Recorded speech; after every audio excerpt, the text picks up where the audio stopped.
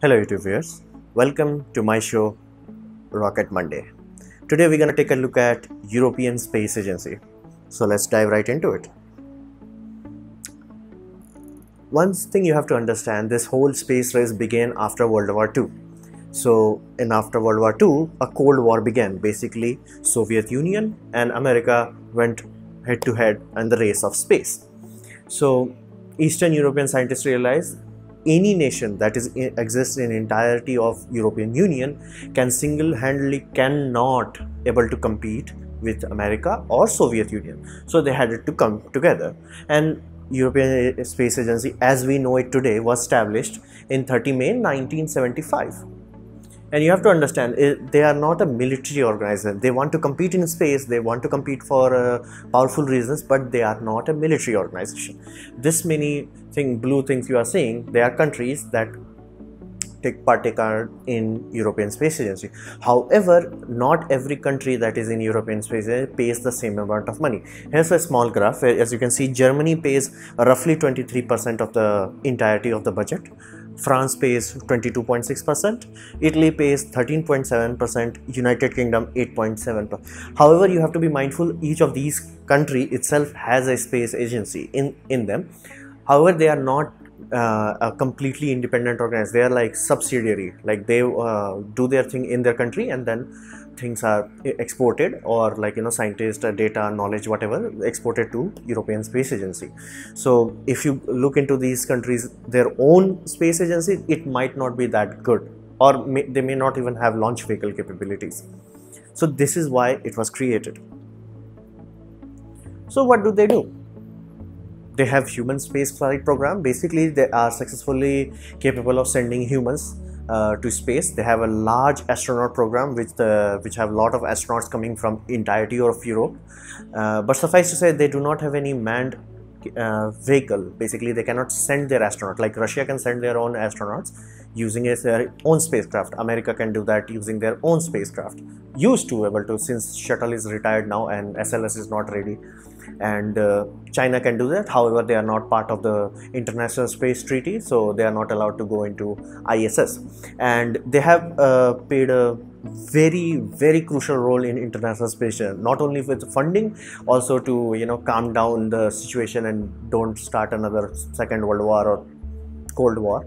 So as you can see, ESA supported the very big module known as Columbus, and suffice to say, ESA not only just pay for NASA's projects, they also contribute in terms of research, development, and manufacturing. So they are not just like, okay, they are paying the money, they are also paying the resources and technical expertise. So suffice to say, they are quite crucial for International Space Agency. And not to mention, they also send astronauts. So they get, like in space shuttle days, they used to get 4 seats reserved from ESA to decide whoever goes on that.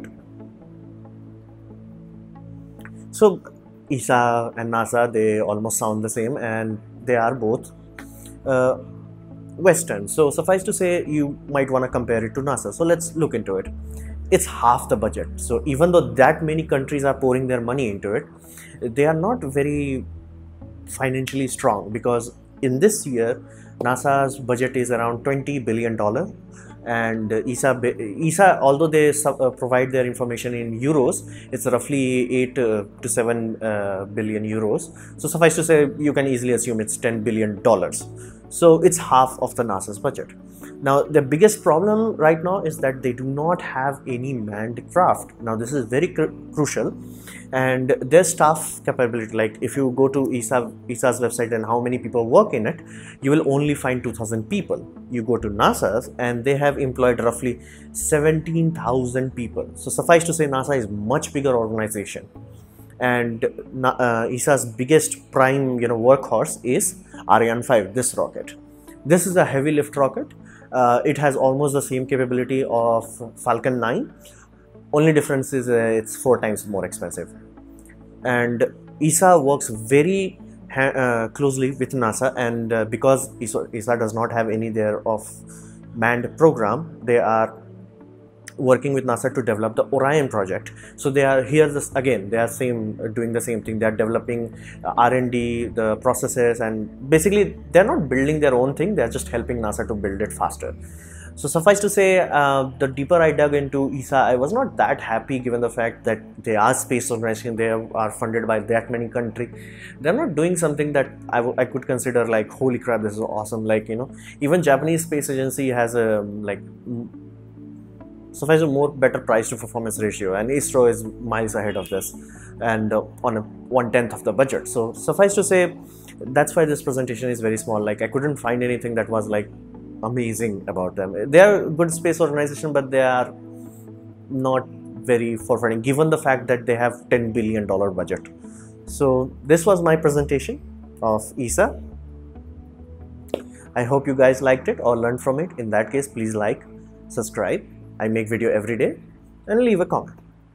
Press the bell icon to be notified of my progress. And as always, thanks for watching.